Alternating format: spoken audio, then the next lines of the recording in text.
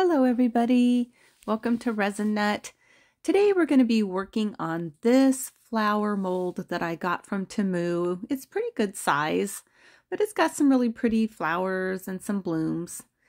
And I'm going to be using some mica powders, mostly super chameleon powders, okay? From Craft or Glitter and Crafts for You. And I'm going to be using different colors, Anaconda and Copper Rose, Blue Paradise, or Pixie Paradise, and Dragon's Eye, and let's see here, and let's see, Bourbon Street. Yeah. Anyway, just a combination of some different colors there that I'm going to be painting on the flower here. And yeah, I'm really excited about this mold. I think it's going to be super fun. So I'm going to get started here with this is the Pixie Paradise, I believe, or no, is that the Blue Ecstasy? I think that might be the, oh, I'm sorry, no, it's a Pixie Paradise. Trying to figure this out, I believe. It's really blue there, but yeah, there's so many pretty colors, and we're going to just start dry brushing this mica powders on to all the blossoms and blooms.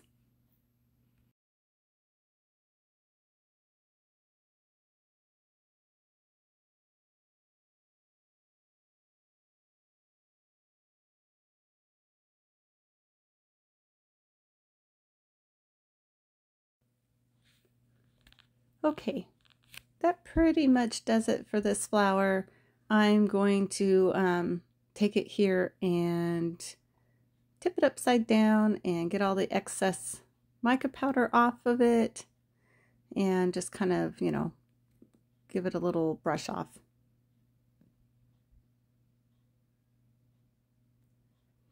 Okay, that really works really well, just to kind of give it a quick little blow on the mold and then, you know, tip it upside down, give it a pat. It does a great job. And then I always clean my brush off on just a dry paper towel or something, just something close by. I usually don't need to wet it or anything, just enough to get the loose powder off before I change on to a different color. And now we're going to move on to, let's see here, not sure which one I'm going to do. I think, okay, this one I'm going to do is the Pixie Paradise, okay? I believe. And I'm going to put just a bit here into the center of this flower.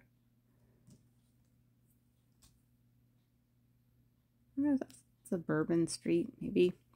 But yeah, anyway, I'm going to go ahead and just finish doing these blossoms and the different blooms and kind of go through some of the different colors here and see how this is starting to look. So far, really good. Really love this color. This is really pretty.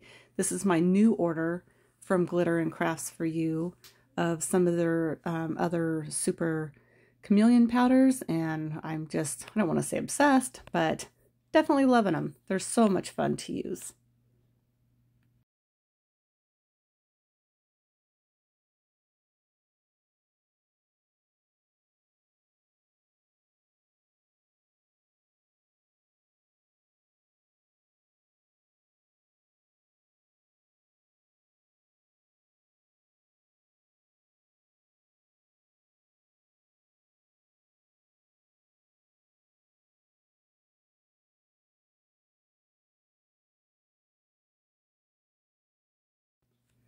Wow, this is really starting to look pretty.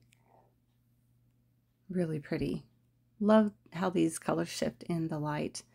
Now we are going to move on to a different color, and I'm pretty sure that I want to start with probably the Dragon's Eye. I think I want to do next. Okay, and that will be kind of a nice addition to the colors that we've already got going here.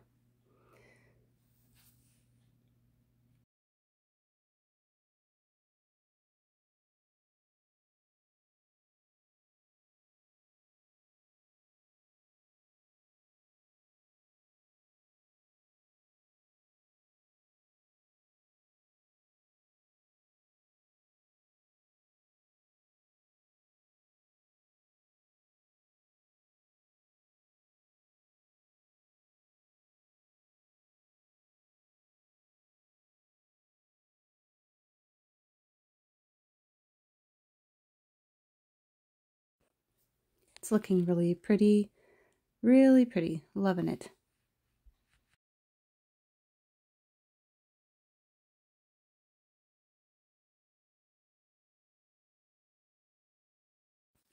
Okay, now we're going to use copper roses and kind of finish up our blossoms here.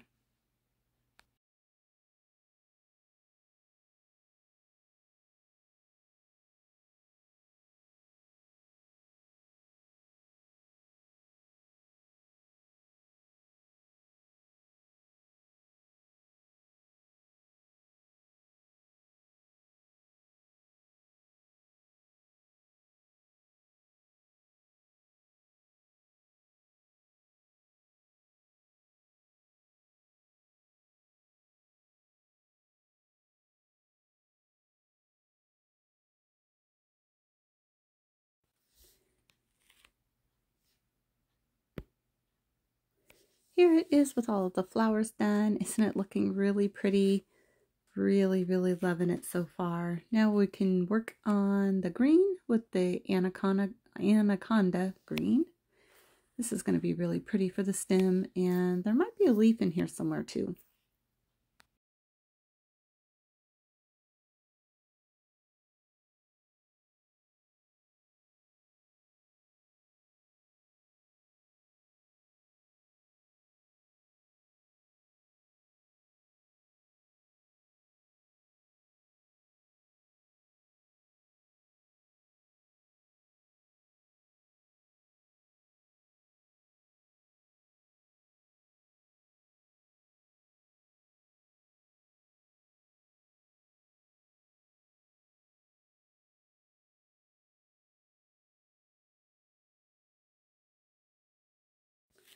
Okay, so I'm going to make up some more resin and get ready to do the background. And oh my gosh, you guys, look at this. Really, really pretty. I'm excited to see what it's going to turn out like when it's done. And I will see you in just a minute.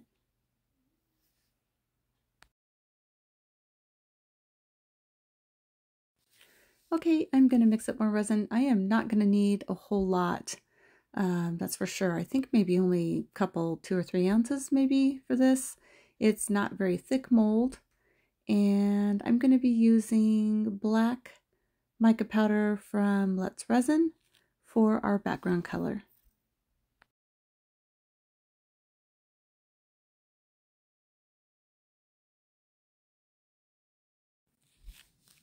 So I'm going to be just putting a couple of scoops from my craft stick in here. I want it to be opaque. It doesn't have to be like a solid black, but definitely I don't want it see-through. It needs to be just a nice, decent black.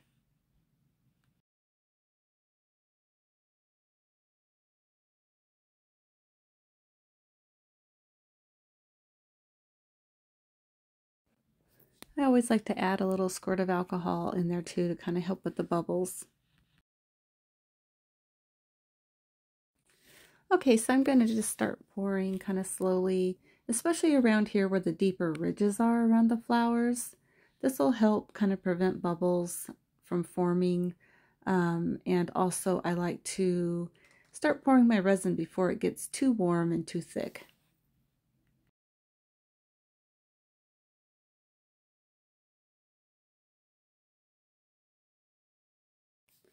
Okay, I'm going to change my cup here and put this over into a half cut off water bottle so that it's easier to manage.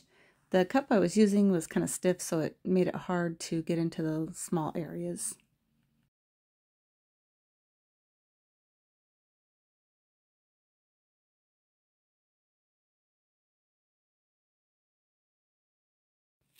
Okay, everybody, we are going to let this cure and I will be back and we will demold this tomorrow.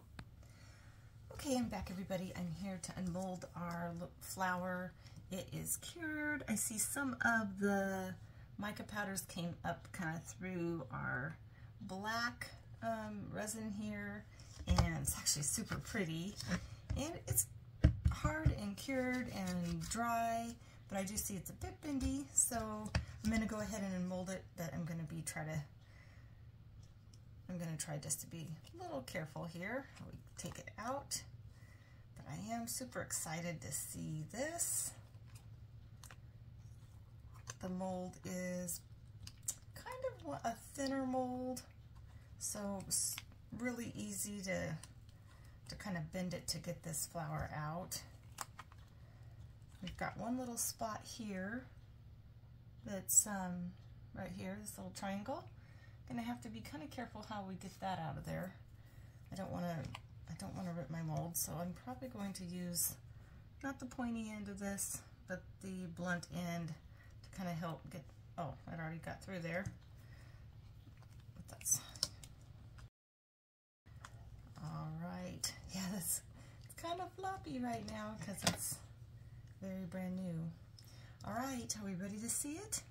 Okay, let's turn it over. Oh, wow. Oh my gosh. Wow, you guys, look at that. Oh my gosh, that turned out really, really pretty. Yeah, I really love this. Oh my gosh. I don't know if you can see all the different colors that are coming through. The purples and the pinks and the blues and the greens. Oh my goodness. Kind of a rose gold and then a regular gold. Let me move this down a bit so you can see it. Yeah, super, super pretty. I really love how this turned out. Oh my gosh, well, I hope that you guys enjoyed making this with me, and gosh, if you haven't played around or experimented with these super mica powders, the super chameleon mica powders, I really suggest that you find a brand that you like and order some. And these particular ones came from Glitter and Crafts for You, and I've been really happy with their products. And yeah, so okay, well, here it is. And what I'm probably going to do is I'm going to set it over and let it completely cure so that it's not bendy anymore. And then I will probably right back here on this wide part of the flower, I'm going to go ahead and put just a little sawtooth hook, and just a really cool little spot to hang this. You could also put this on a canvas or in a shadow box or something, you know, or maybe like a 6 by 12, if you have a 6 by 12 frame or something, with something in the background. I don't know, gosh, there's just all kinds of things you can do with it, but super pretty. All right, you guys, thank you again so much for joining me, and I hope you enjoyed this project, and I will see you all next time.